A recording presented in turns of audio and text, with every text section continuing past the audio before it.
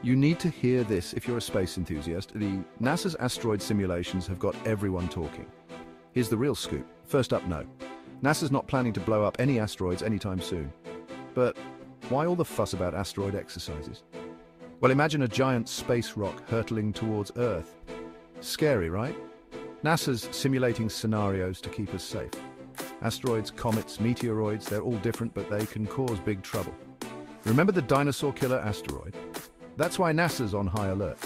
They've got cool techniques to stop an asteroid, like kinetic impactors to nudge it off course, or gravity tractors to pull it away slowly, and yes, even the nuclear option. Boom. Recently, NASA teamed up with other agencies to test our readiness. Spoiler alert, we passed, but there's still work to do. So next time you hear about a NASA asteroid simulation, remember, they're just practicing to keep Earth safe. Stay curious, space lovers. Until next time, keep looking up.